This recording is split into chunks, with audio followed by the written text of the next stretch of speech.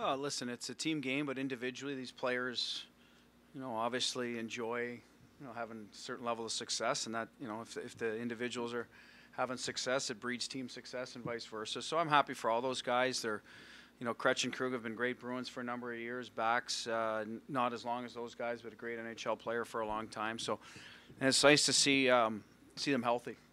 Krejci looks good this year, and we've had a few hiccups in the past, it's setbacks, but this year he's been good. Backs as well now, as you see his skating legs, particularly the last 3-4 weeks. I think he's been a much more efficient player for us. Krug's always been productive. It's a tough start for him in terms of his injury, but I think their health, if those players can stay healthy, they've proven they're good players in the league, so I don't see that changing as long as, like I said, they can, stay out of the medical room. Is there any difficulty with taking Krejci out of that spot with Bergie coming back, given how well he's played with Marshall? Well, we're assuming he's very close. We know that. Whether it's tomorrow, Saturday or Sunday or next week, we don't know. But let's say it is, then that we're going to have to look at do we want to upset all the lines maybe to balance it out, or just want to drop Bergie back in there and move Krejci without DeBrusk being in the mix. I'm a little more reticent to just move Krejci out of there and keep those three together. But that's something we'll have to look and see how Jake's progressing for one. So it's a lot of ifs. But, yeah, it's going to be tough. But a very welcome decision to have Bergie back in there. Like I said, you can't lose, right? That's the way I look at it. Whoever we put in there, whether it's Krejci or Bergie, we're a better team for it. Whatever center gets, moved on to the next line. Going back to what you said about Krug, he didn't really have much of an on-ramp to the year given his injuries and given the injuries on D. How do you think he's handled that? Kind of just being, you're counting on him more to defend more now. You're just counting on him more in general, and he's a guy who probably is pretty rusty at that point. Well, I'm sure he'd prefer a normal training camp and a normal time to get going, but that's kind of, it is what it is. He's adjusted well. It took him a little bit of while to find his shooting stride. You're starting to see him score more because of his decisions to shoot the puck in certain spots. Some of that is just the game comes around you when you're a good player. The puck finds you a little more. It's Krejci the same way. Obviously, playing with those two guys, it does find you more. But Marshy at the start of the year,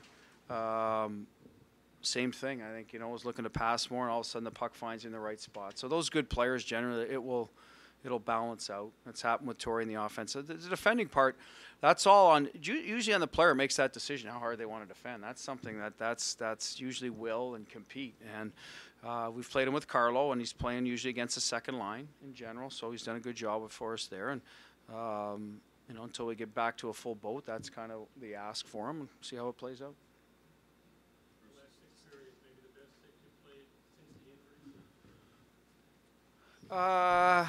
Defensively, for sure. I think we're working hard for one another to support one another in terms of our routes, forechecking, neutral zone, working to get back above the puck.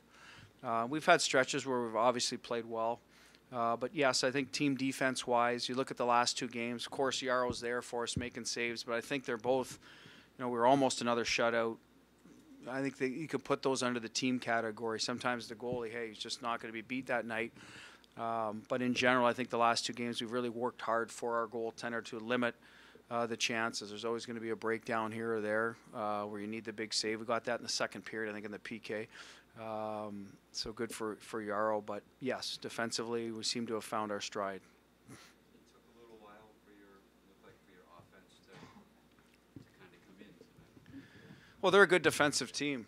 Mike, they clog it up, and they defend hard in front of their net. Obviously, our power play made a difference, and that matters. I mean, that's a big part of our offense and has been all year, fairly consistent. We'll have the odd dip, but for the most part, they'll bounce back.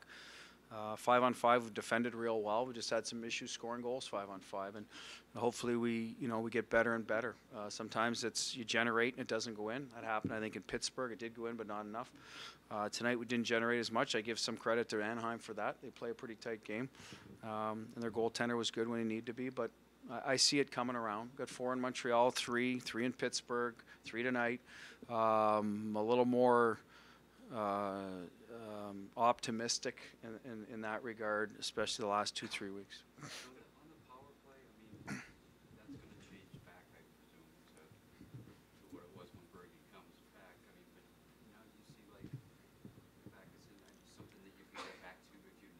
Yeah, he was good in the bumper last year. We threw Riley Nash in there. I think it's a coveted spot, so to speak. I mean, you're going to see pucks. There's a lot of ozone time. Those guys zip it around.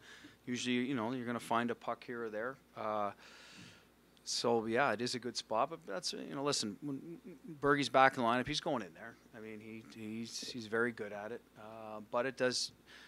I think it's given back some confidence that hopefully, no matter when Bergie comes back, that he's still going to be a confident player offensively, and maybe we reconfigure the second unit a little bit so we use a little more of his talents in that one. That's something we'd have to consider. Take two more questions if there are two.